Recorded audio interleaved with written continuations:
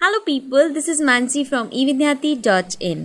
अगर कभी आपको अपनी इमेज में कोई भी ऑब्जेक्ट्स को मूव करना है एंड आप चाहते हो कि उसमें बैकग्राउंड पे भी कुछ इफेक्ट ना पड़े एंड पता भी ना चले कि आपने मूव किया एंड आप वो कर सको, so for that let's see हम क्या कर सकते हैं। फोटोशॉप में हमारे पास एक टूल होता है that is known as content aware move tool, जिसकी हेल्प से आप ऑब्जेक्ट्स को मूव कर सकते हो। 90% ऑफ द वर्क तो फोटोशॉप अपने आप कर देगा। जब आप वो टूल यूज करोगे तो अपने आप आपको कुछ हद तक एक्यूरेट रिजल्ट मिलेंगे एंड अगर वो कंप्लीट रिजल्ट जैसा आप चाहते हो वैसा नहीं है तो आप उसको क्लोनिंग या हीलिंग की हेल्प से ठीक कर सकते हो।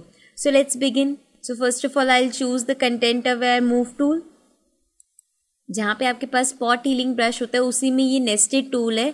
Over here you can see it is content aware move tool. I click on this and then अगर मुझे इस इमेज को थोड़ा ऊपर मूव करना है सो I select this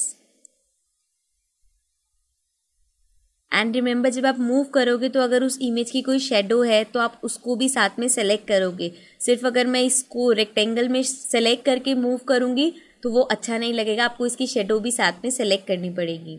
so I move it up, जितना भी मुझे चाहिए मैं उतना मूव कर सकती हूँ and I leave my mouse. आप देखोगे जब हम ऐसे मूव करते हैं तो यहाँ पे हमारे पास एक ट्रांसफॉर्मेशन के लिए ऑप्शन आ जाता है। अगर आप साइज को रीसाइज करना चाहते हो, मीन्स उसे बड़ा करना चाहते हो या छोटा करना चाहते हो तो आप वो कर सकते हो। सिंस मेरे को साइज में कुछ भी चेंज नहीं करना तो I simply press enter and enter press करने के बाद you will see that 90% of the work is done. Image ऊपर मूव हो गई है बट यहाँ पे जो आपके पास लेफ्ट ओवर्स हैं आप इसको पैच टूल से, हीलिंग ब्रश से ठीक कर सकते हो। सो I select the patch tool and select this area and then I can move it down. Fine, I don't think anything else is required. अगर आपको यहाँ पे कुछ एरिया में प्रॉब्लम लगे तो आप इसको भी सेलेक्ट करके मूव कर सकते हो। Fine, over here also there is some problem, so I'll fix it. So you can see it is very easy, आप ऑब्जेक्ट्स को अपनी इमेज में मूव कर सकते हो। Let's see another example. I'll press Control Tab to shift it on the next image and over here you will see यहाँ पे मेरे पास ये दो विंडोज़ हैं। Now what I want is मुझे इन्हें थोड़ा सा ऊपर शिफ्ट करना है एंड इसका साइज थोड़ा सा कम करना है। So again I'll select the Content Aware tool and then select this.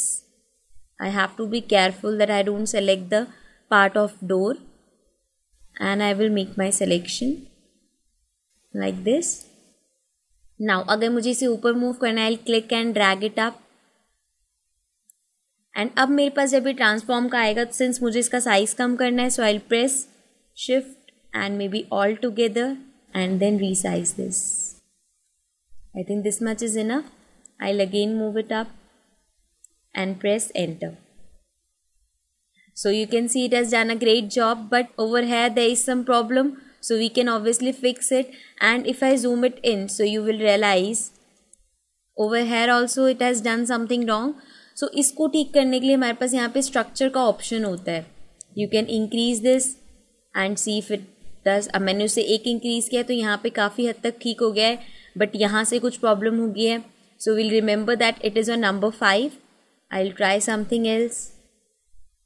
Over here it is giving me a good result, so I'll keep this 6 number and press enter. Fine, I'll press Ctrl D उसको deselect करने के लिए and यहाँ पे जो area है अब इसको मैं patch tool से ठीक कर सकती हूँ। So I'll select the patch tool and then select this area. I think I have gone too far. Let's try if it works. So I'll move it a little down and it is done.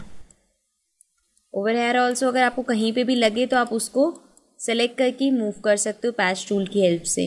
So I press Ctrl 0 so that we can see the result. So you can see this is the result. So now let's come to this window. Again I'll select the Content Aware tool. I'll make the selection like this. I have to be careful over here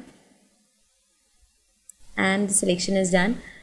So now I will move it up and then जब मेरे पास transform का option आएगा so I'll press shift and alt and then I'll transform this. I think this space is enough, so I'll press enter and you can see it has again done a great job.